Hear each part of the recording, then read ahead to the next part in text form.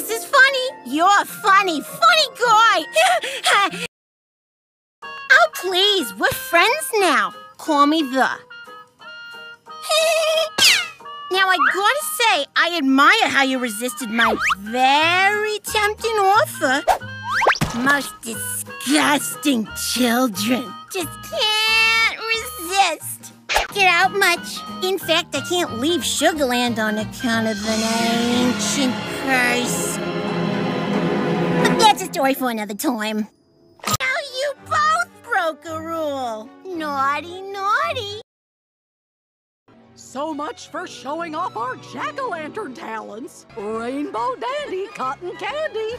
Wear it on your head or eat it instead. Oh, what's that? Woo! A fish to fry. I've got to figure out how to regain control of the chum bucket from those robots. Where? I don't know. Not for me, though, that's for sure. They just showed up out of nowhere and started calling me rude names and throwing things. They even bent all my spoons. I love those spoons like they were my children. Oh, won't you help me stop them? Before they bend all my forks? Golden spatulas, eh? SpongeBob, if you could